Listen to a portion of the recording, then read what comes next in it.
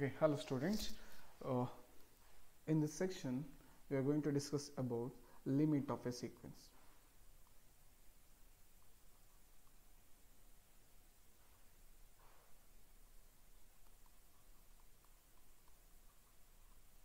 Limit of a sequence. Okay, let's see the definition. So, a sequence Sn is set to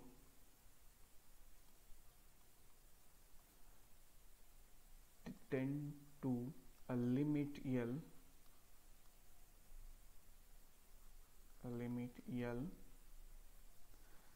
as n tends to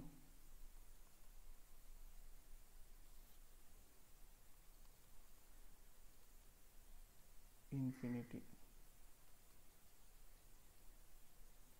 If given epsilon greater than 0, however small,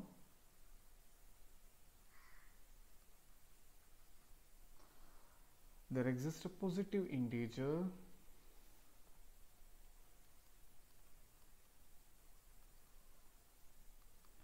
let me name it as m, positive integer m, which is depending on epsilon,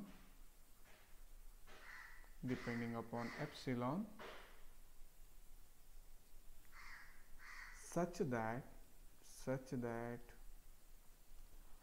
mod of Sn minus L is less than epsilon for all n greater than or equal to m. So symbolically we write this as limit of Sn as n tending to infinity, which is equal to L.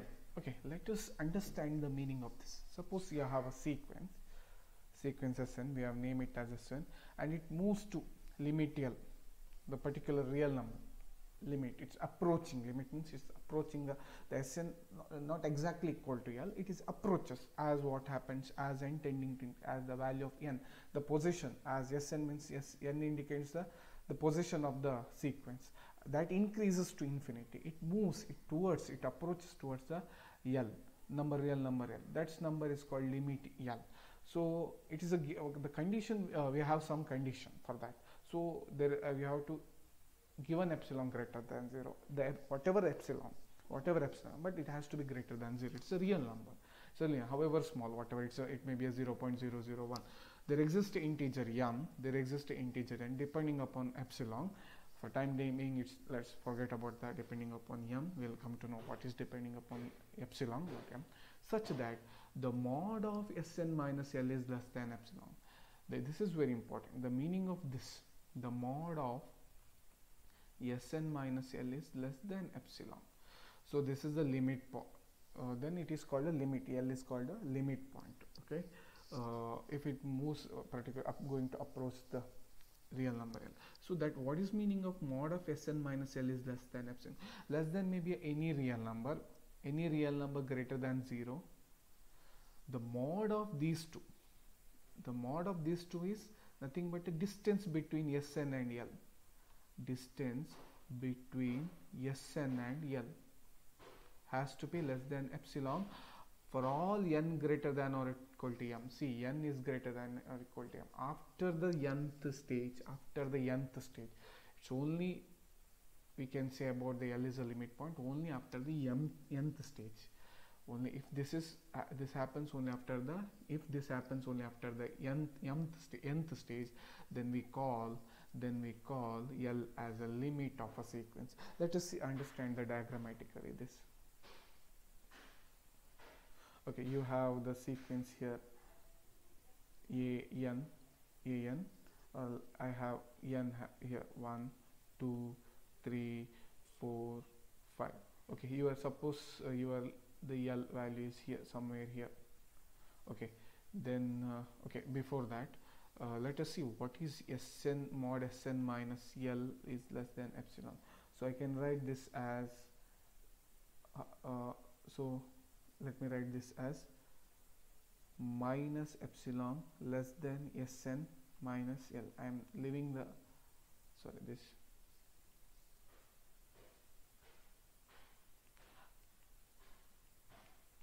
I'm leaving here mod, so I'm opening the mod, so you have plus or minus, so the mod of Sn minus L is less than epsilon can be written as minus epsilon mod Sn minus L less than epsilon. So let me add the epsilon, sorry, not epsilon, L. So you get L minus epsilon, so you get here less than Sn less than L plus epsilon. This means what? This means Sn belongs to L minus epsilon comma L plus epsilon. Sn belongs to the interval, open interval, L minus epsilon and L plus epsilon for all n greater than or equal to m. This is important. After the nth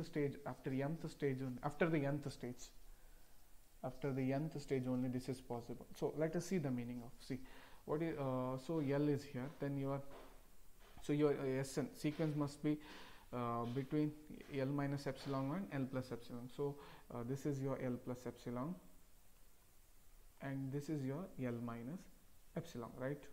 L minus epsilon. Okay. Suppose your A1 is here and A2 is here. Sorry, let me write.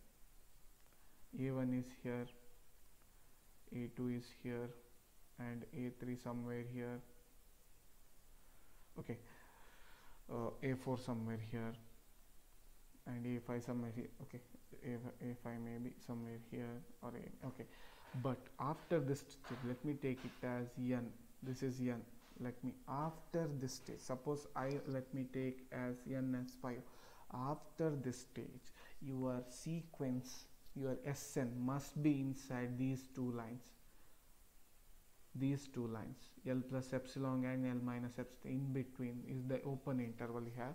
If all the Sns after n greater than or equal to 5, after n greater than or equal to 5. So this is your m. This is your m. After n, let me take this before n is as 5. N. This is, let me take it as n, and this is 5. N is greater than or equal to 5. After this stage, after this means 6, 7, 8, your ANs must be inside the L plus epsilon and L minus epsilon. If this is so, then we can say that L as a limit point, not a limit point, limit. This is, suppose this is your S6 here, S7 here, S8, S9. That means your sequence approaching to L, right?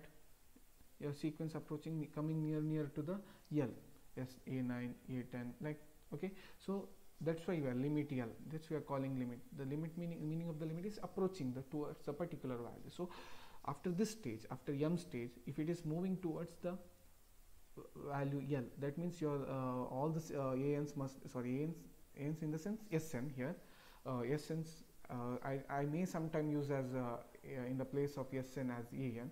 So don't be confused. So here An is also same, Sn is also same, both are same. Okay, so your Ans must be, or your Sns must be inside this L plus epsilon and L minus epsilon. Then your this value L is called limit of a sequence. So I hope you understand the meaning of the limit L, limit. So let's move to the, okay, suppose if L is a limit, then the open interval, this is open interval you have no. So if L is the limit, then the open interval contains the infinite number of terms of the sequence, infinite. So it has to contain the infinite number of sequence. Suppose if it is contains only the finite number of sequence, if we can count that numbers, count that sequence, then it's not a limit of the sequence. Okay, please remember this. If this open interval, if it is contains the infinite number of terms, then it is called a limit point. Limit of a sequence. Contains the infinite number of sequences, then L is called the limit. If it contains only finite number of sequences, then it is not called as a limit of a sequence. Okay. So we can show, using this definition, we can show that the given limit has suppose the L is, we can show that suppose you have given some sequence and which is equal to some value, real number value. So we can show that that is a limit of a sequence on conditions for all m's, using these, keeping in mind these conditions all for all n is greater than or equal to m and all. Okay, we'll see one problem based on this definition. Show that, it's important problem for 2 marks.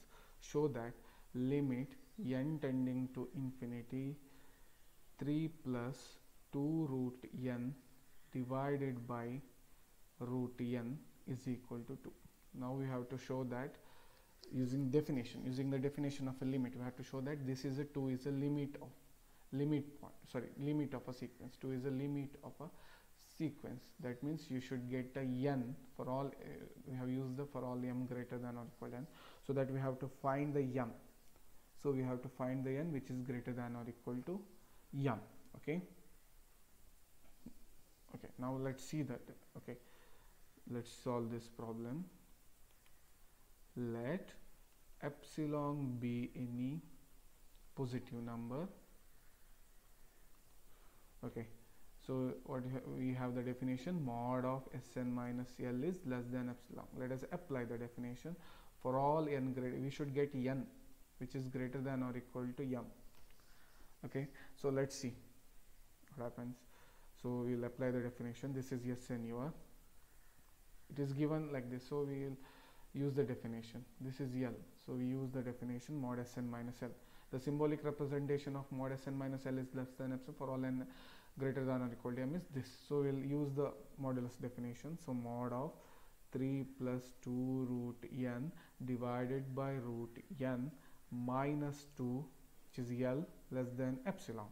Now let me split the denominator 3 by root n plus root n by 2 root n by root n minus 2, which is less than epsilon. We can cancel root n, so we have left with finally 3 by root n, which is less than epsilon. So we can write this as, or what happens, you square this term, so you get 3 by n is less than epsilon square. So I got the n greater than 9, sorry, this is squaring, right? This is 9, this is 9 by epsilon square. I finally found the n greater than that value. So let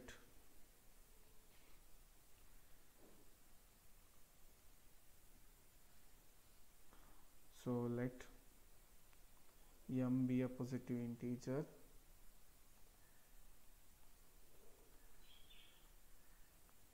which is greater than 9 by epsilon square. Therefore we found one integer, that is m. M is which is greater than this, not equal to, here we got n is greater than 9 by, so our aim is to get n is greater than 9 by epsilon square. So this holds, if your condition for n greater than or equal to m, so you have to find the integer, positive integer. So see, it is positive integer.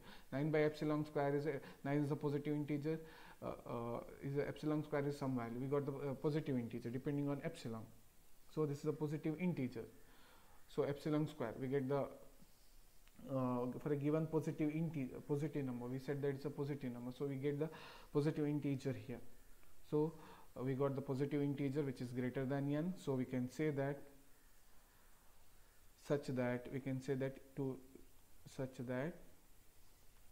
mod 3 plus 2 root n divided by root n minus 2 less than epsilon for all n greater than or equal to m. This means limit of n tending to infinity 3 plus 2 root n divided by root n is equal to 2.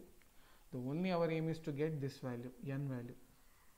We have to show that n is greater than. So we using this the definition we got for all n greater than or equal to m. So thus 2 is the limit of this particular sequence. Okay, let's see one more problem.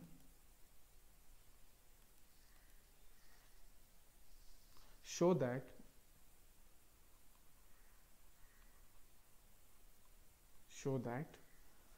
limit n tending to infinity 2n minus 3 divided by n plus 1, which is equal to, again we have to show that 2 is the limit of this particular sequence. We'll use the same procedure which we have followed in the first problem.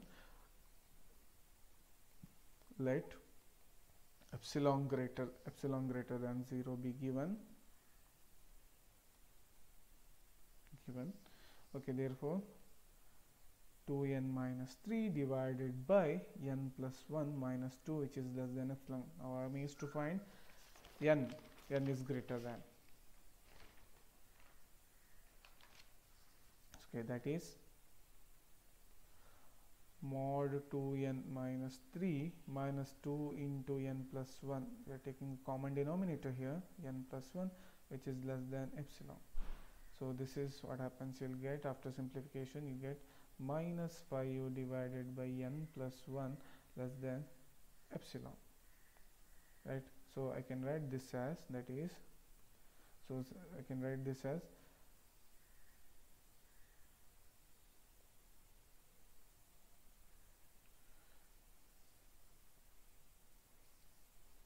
mod minus 5 divided by n plus 1, which is less than 5 by n plus 1. I'm removing the mod, so which is again less than 5 by n less than c. N plus 1 is less than n, so okay, right? So n plus 1 is less than n, so use that used here, and which is less than epsilon. Why? Because this is less than epsilon, so this is less than this, and this is less than this, so this has to be less than epsilon. So that is, I can found n here, that is if n is n is greater than 5 by epsilon. Finally I have found n is, so therefore thus you can conclude epsilon greater than 0, there exists a positive integer m. I found the positive integer m, this is m, such that 2n, such that mod of 2n minus 3 divided by n plus 1 minus 2 is less than epsilon for all n greater than or equal to m. Therefore limit 2n minus 3 divided by n plus 1 as n tending to infinity, which is equal to 2. It's equal to